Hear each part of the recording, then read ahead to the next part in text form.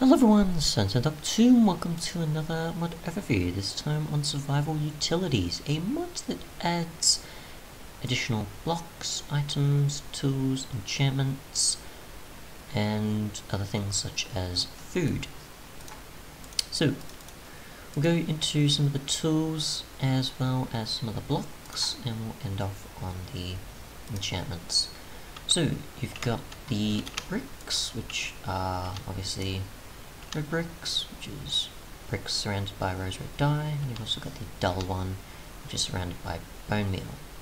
And then you can use these for stairs, slabs, or any other types of things that come up for mod support, like so. You've got the rope ladder, which allows you to have a ladder that hangs from blocks, which is made like so. So just take out the stick there and put string.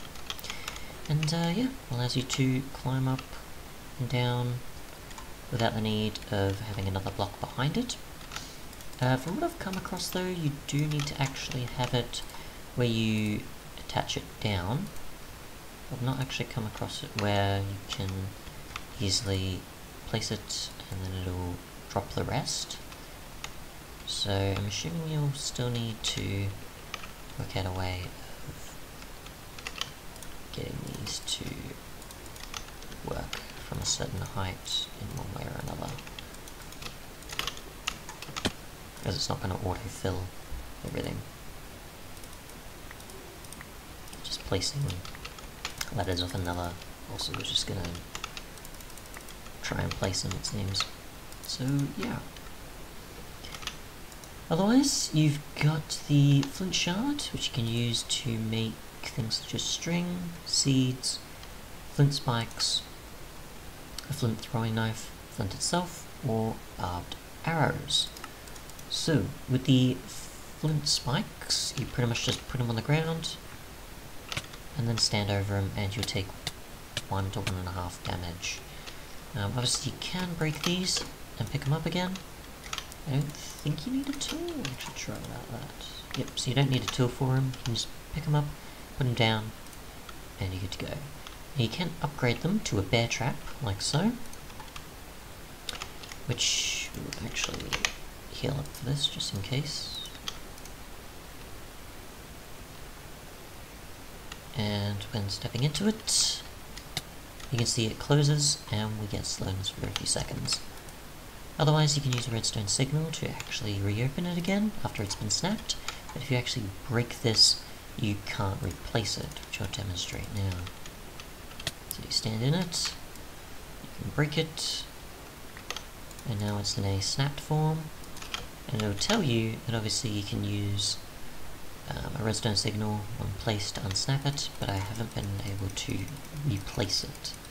So if you have possibly a way of doing that, I'd definitely recommend that, but otherwise you can't put it in a grid or do anything with it after you've gotten an item form. So if you have the resources, make sure obviously to make another one just in case you accidentally do this and do the other as possibly a guide, but otherwise best to keep it there and then just okay. And then just have a redstone signal nearby, and you can reopen it again to avoid doing that and making a new one. Otherwise, we have the sponge, which is made from a regular sponge and blaze powder or magma cream. You can obviously use this to clear lava. Put this in water, you see nothing happens. We actually get some lava around here. Actually see what happens and how large of an area it covers. Actually, we'll get the nether, because that'll actually make it much easier to demonstrate in a large area. So that's 4.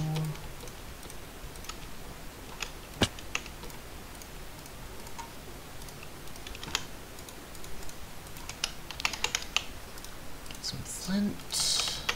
Get a health potion.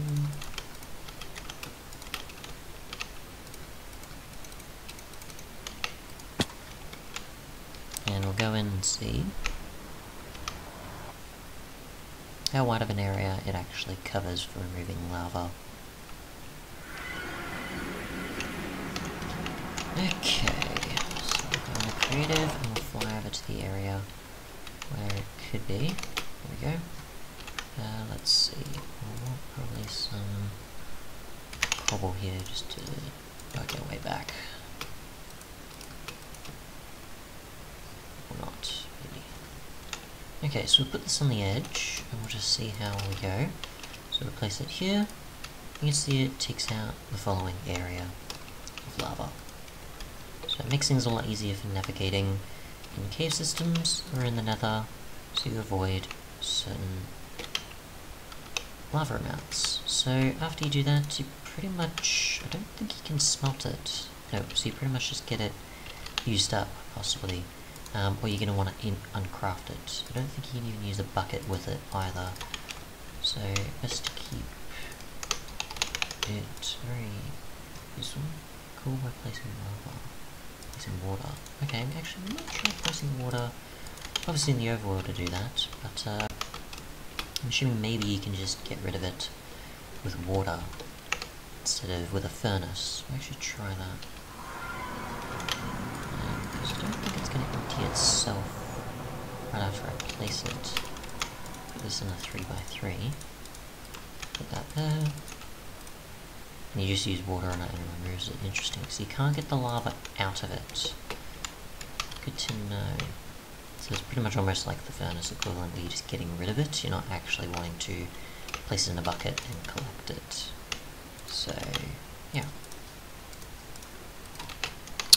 Otherwise, you've got certain tools such as a rake, which if you click it, you'll actually have the ability to get rid of footprints. As you can see, I've got on some dirt blocks here.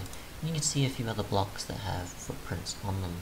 So those such as sand, you can kind of see there, as well as red sand, and some dirt, and that's about it.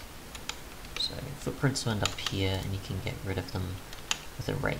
I don't think there's a way to actually get rid of them, besides obviously breaking and placing the block, to actually get rid of them. Otherwise, as they sort of just leave an imprint on the block or convert to a footprints sand block.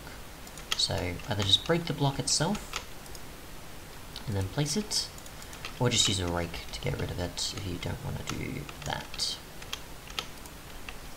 It does it in quite an area as well, possibly on the same level. So you've got that as an option. There's also the observer deactivator, which is made like so. And you can just right click that observer to deactivate the observer from doing its thing. So we just right click this, you can see it's now deactivated, and it won't do anything. It won't actually send out a signal or anything at all. So if we enable that, you can see it's good, and deactivation means that it won't do anything anymore. So if you want to actually test something and you don't want the observer to do anything, you can then deactivate it, and you can work out what happened in the system with a circuit or contraption. You've got the flip throwing knife, which is obviously made like so, and you pretty much just throw it. It does obviously have a cooldown for a few minutes. Otherwise though, I don't think it gives off much damage on its own. It is only for throwing. So, best to use it as a projectile rather than a melee weapon.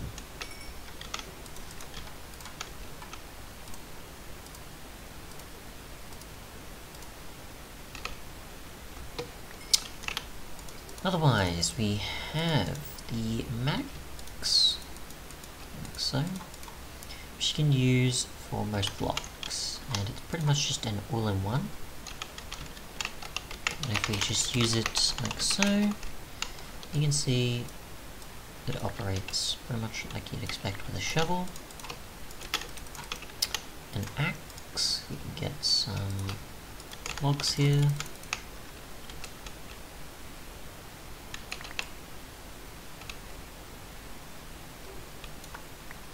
Try on a proper tree.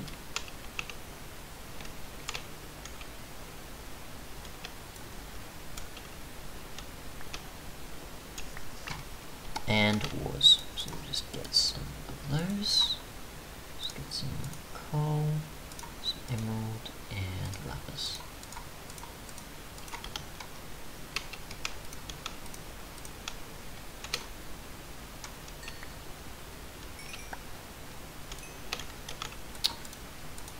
Other than that, they should operate pretty much the same as a typical tool of the tier that they are.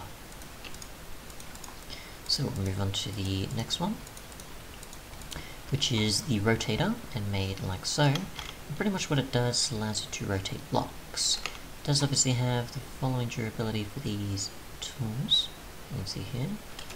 And pretty much what it allows you to do is rotate things. So you can rotate the ladder, you can rotate the stairs. Certain of the blocks, like the slab, it's not going to do anything. I don't know. It does waste durability, so be careful what you rotate. But mostly suitable for things like stairs that have a rotatable benefit. I don't think it acts exactly the same as a debug stick, but it may just rotate things. So just do this with a door as well, and as well as a trapdoor. You can get an idea. You can see that it'll rotate things around like that. It's not going to rotate up or switch things vertically up and down. It's only just going to rotate things around the same block space. You've got the stream axe, which is made like so, and allows you to cut all logs with a single chop. So a lumbering axe of sorts. Just go back to the trees over here. You can see, like so, it'll break down all the log, or remove all the logs, but it'll leave the actual leaves behind. Otherwise, we have the hand plow, which allows you to do a 3x3 area of what a hoe can. So you're tilling a 3x3 land, as you can see there. So if you want an easy way to get 3x3 of land tilling and use up less durability from a hoe, you've got that as an option. I'm assuming just walking on land.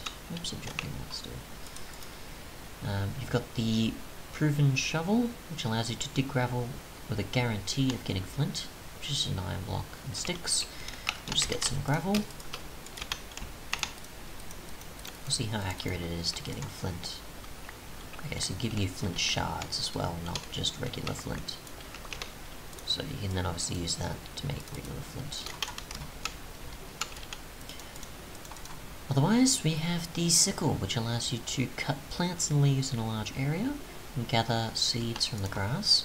We just want to make it like so. And if we actually just use it, you can see it mostly gets the smaller rather than the double of the grass.